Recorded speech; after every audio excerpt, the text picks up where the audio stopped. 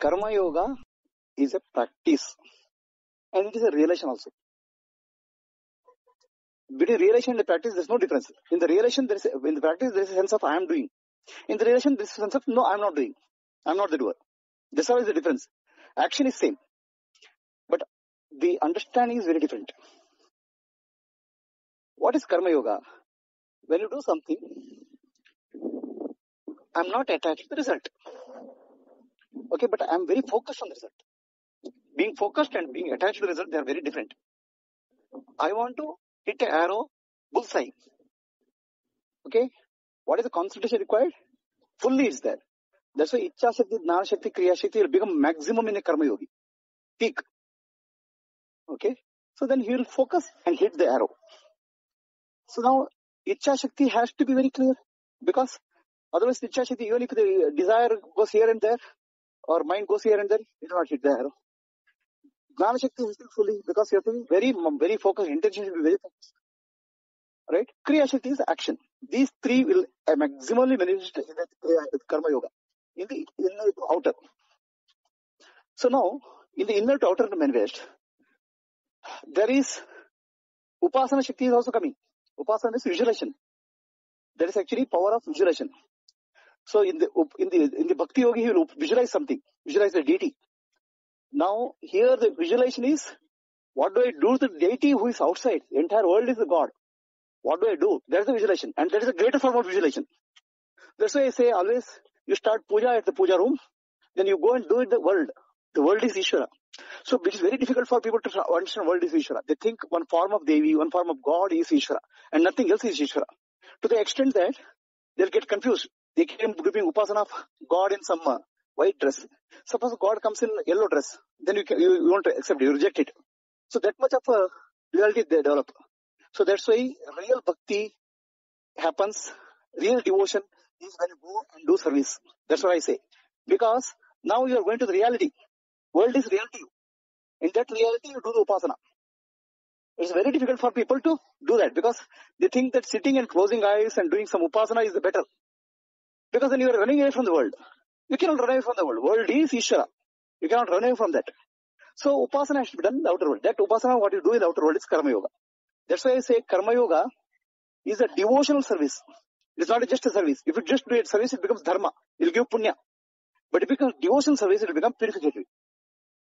Devotion service is called bhakti. Bhakti and karma coming together. Bhakti is entire world I am seeing as Ishvara. That is the bhakti.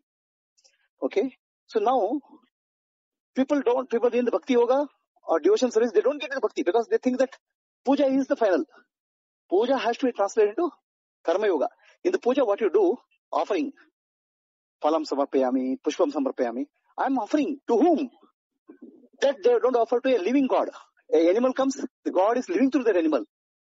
That they don't understand. They may give some water or something to a idol, but they don't give water to the animal.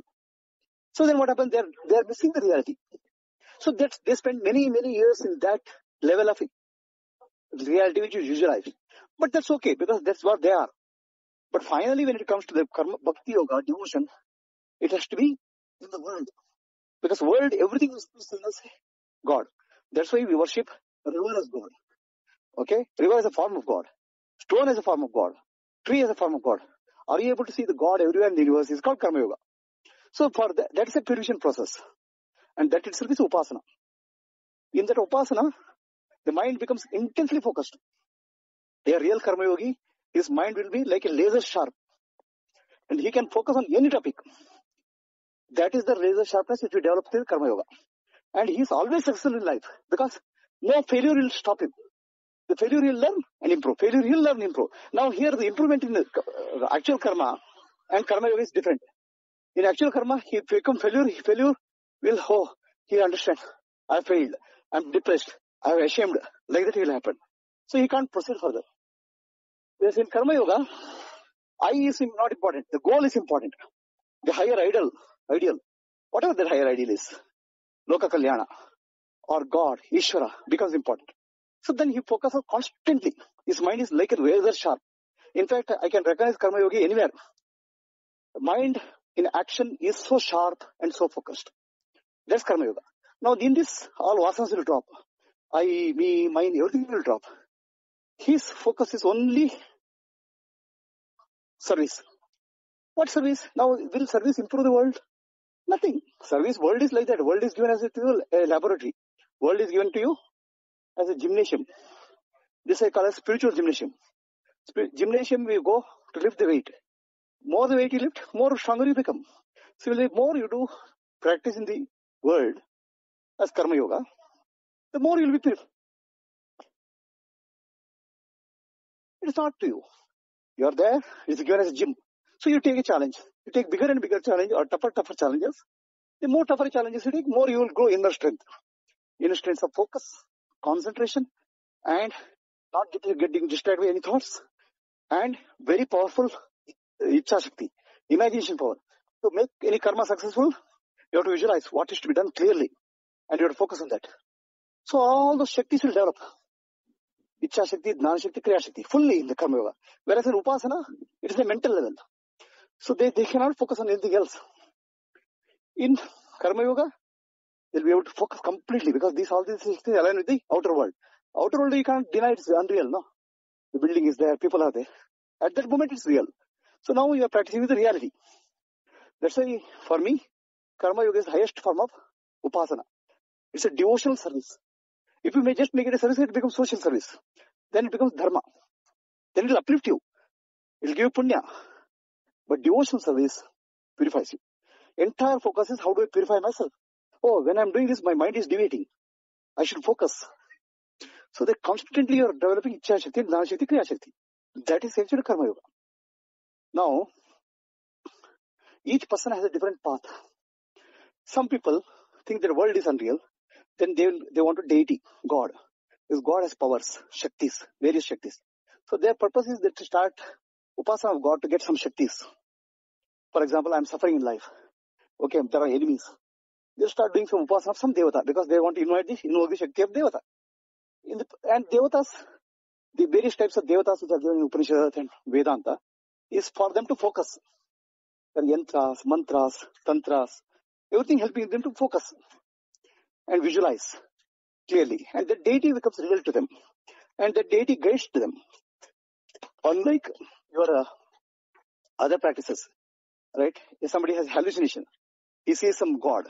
But then that hallucination, if it is hallucinatory God, then he will fall because he will start imagining some things.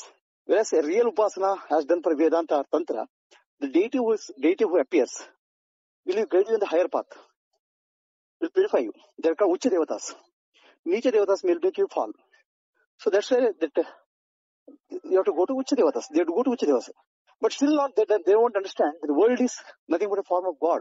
For them, the God means some form. So they're stuck to that.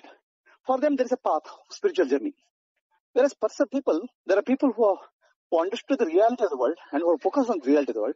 They think that people are real, person is real, my friend is real. So they get attached to them. Okay? Now, same attachment is converted into spiritual journey by many people who understand. For example, husband and wife in many earlier days. The wife has no other, wife cannot do anything else.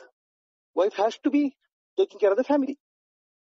Right? So that they converted their opportunity, husband and child, they started looking husband and child as a form of God.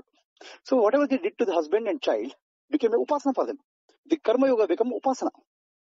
Now, the difference between upasana in the mental visualization and karma yoga is that power of the deity is appearing through the husband and the child and family members by karma yoga.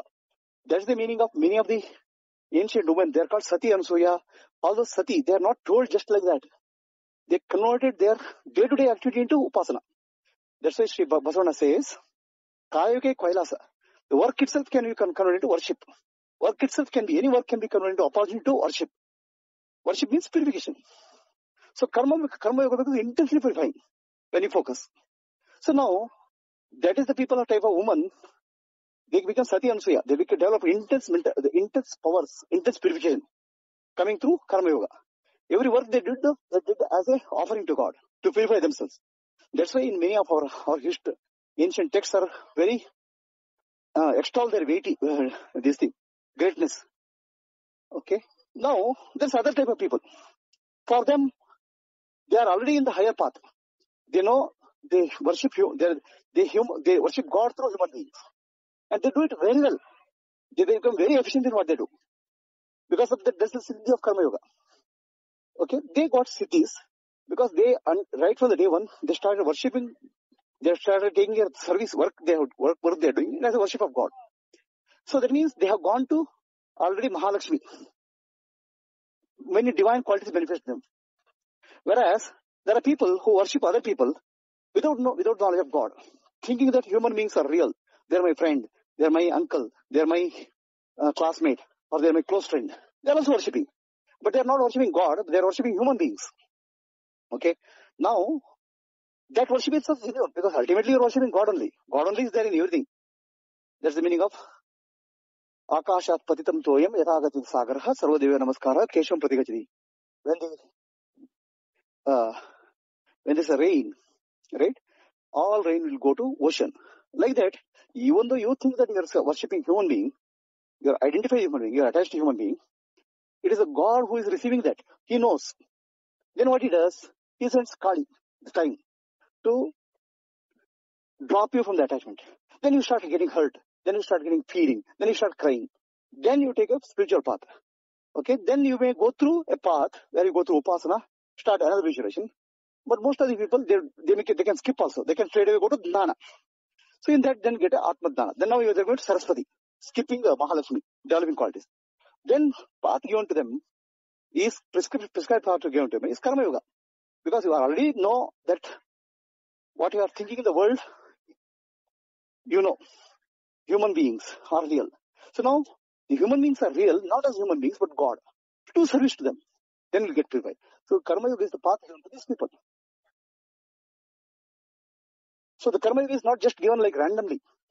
It is given because of this reason. And Karma Yoga is not a yoga. Oh, I'll do something and I'll attain God.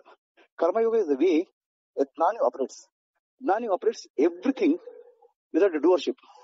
So when you do Karma Yoga, if you have doership, function like a Jnani. Okay? Without doership. Even if you think there's a doership, that's really false. So that false sense, understanding falsehood comes through Jnana. So then Karma Yoga becomes not a Karma Yoga practice for you. Karma Yoga becomes a way of life. So Jnani, when he teaches Karma Yoga, he's not teaching you as a practice. He's teaching you as a way of life. So why it's taught to you? Because